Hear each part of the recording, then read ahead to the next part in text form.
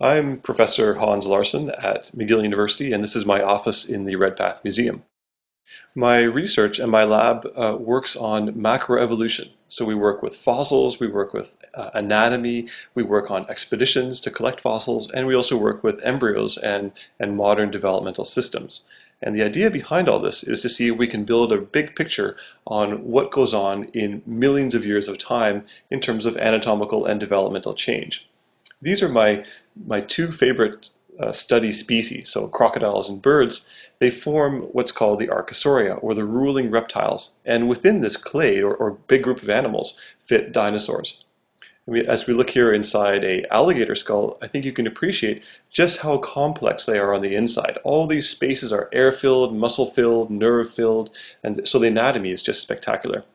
Here is another piece of anatomy. This is a human skeleton that I use for teaching. And this is fun because students get to see their own anatomy in the course. This is a cat brain that has stuck around with me or followed me around for more than 2 decades now. This I dissected when I was an undergraduate taking a comparative anatomy course at McGill, and it's just followed me around ever since.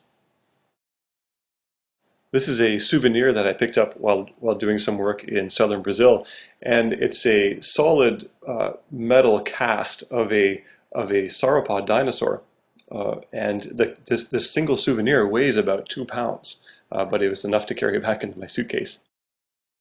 These are some bird embryos, and we work on birds in particular in my lab because if we can better understand bird embryology, we can also better understand the evolution of development in birds and their ancestry, including dinosaurs.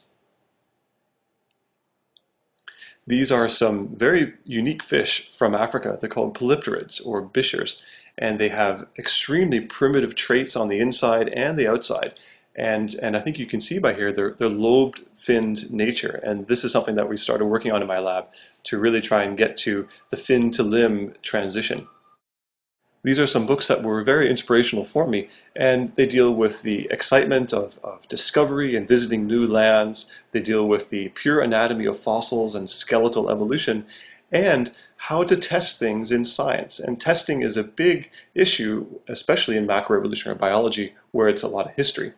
So thanks for this brief visit to my office, and if you'd like to come see me or the Redpath Museum, stop by anytime.